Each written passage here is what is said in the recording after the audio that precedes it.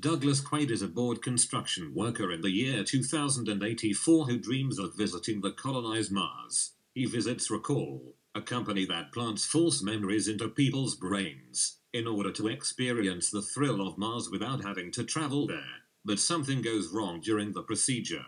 Quaid discovers that his entire life is actually a false memory and that the people who implanted it in his head now want him dead. Doug. Honey. You wouldn't hurt me, would you, sweetheart? Sweetheart, be reasonable.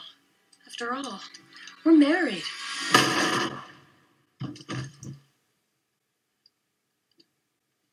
Consider that a divorce. That was your wife?